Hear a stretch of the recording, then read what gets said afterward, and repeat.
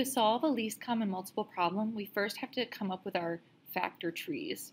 So our prime numbers are 2, 3, 5, 7, and so on. 12 is divisible by 2. 2 times 6. 6 is also divisible by 2 times 3. So that's our answer, 2, 2, 3, which means it's 2 squared times 3. All right, over here we have 8. 8 is divisible by 2. We get 4. 4 is also divisible by 2. All right, so we have 2, 2, 2. That's 2 cubed. So we have to include both of these numbers to the highest exponent that they appear. So 2 squared versus 2 to the third, we're going to get that third in there. And then we have 3.